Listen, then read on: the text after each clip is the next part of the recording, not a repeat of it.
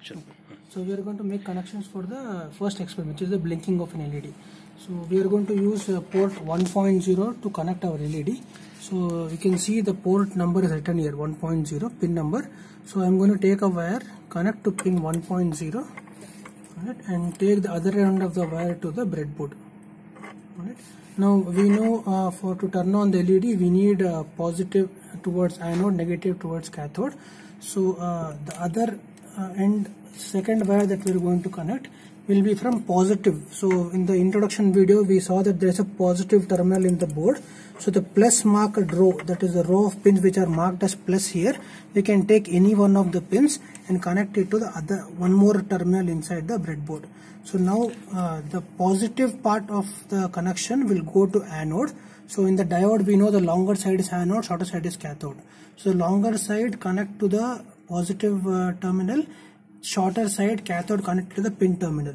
Okay, so anode goes to plus, cathode goes to pin. So when the pin becomes low, LED turns on. When the pin becomes high, LED turns off. Alright, this is the basic connection for a simple blink experiment. Okay.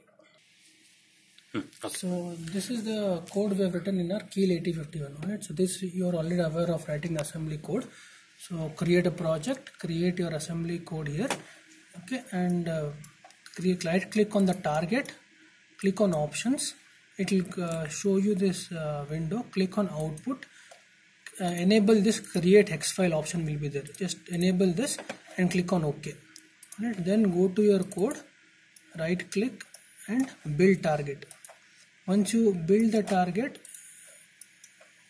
in the bottom window you will be able to see that creating hex file. This line should come that you are creating your hex file from 8050, whatever project name you have given. This line will come, that means your hex file has been generated. Fine, so now whichever folder you have created hex file in, so if you are not sure, you can find out the folder for hex file from option for target 1, click on output, select folder for objects, click here, you will find out what folder your hex file has been stored in. So for example, our hex file is stored in this 8051 ISP folder. So in that folder our hex file will be located. We will be requiring this hex file to load the program into our microcontroller ARYABHATTA board. Okay, so once your hex file is generated, we have the hex file ready. Next thing is to load the program. Now to load the program into the 8051 hardware board, we are going to use a separate program for that, which is called as program ISP. Okay, this is a free programmer available, and if you are going to buy a ARYABHATTA board yourself and try to do it, you have to install the drivers for it. So that is also available online. You have to install this Windows driver first, and then you have to go to this ISP programmer, launch the ISP. In the lab it will be already installed. So launch the program ISP programmer. Okay, it will open a window like this, and if the board is connected, you can see this in green color. You can see this is green here. If the board, now if I remove the board connection, I'll just remove the board connection now. You can see it became gray because now I have removed the board connection. I'll connect the board again to the desktop. It will become green. Okay, so that basically shows the connection is available or not. And this is the IC number 8089S52. You can look at the board on which you are programming and see the IC number and select the correct IC number from the list available. So we have using 8089S52. So we have chosen that. Once you have chosen that, you can leave all these ticked. No need to change any of them. All we have to do is select our hex file and load it into the program. So for that, on the right side you can see a menu load flash. Click on load flash. From load flash, go to the folder where hex file is generated. For example, my hex file name was mc8051.x.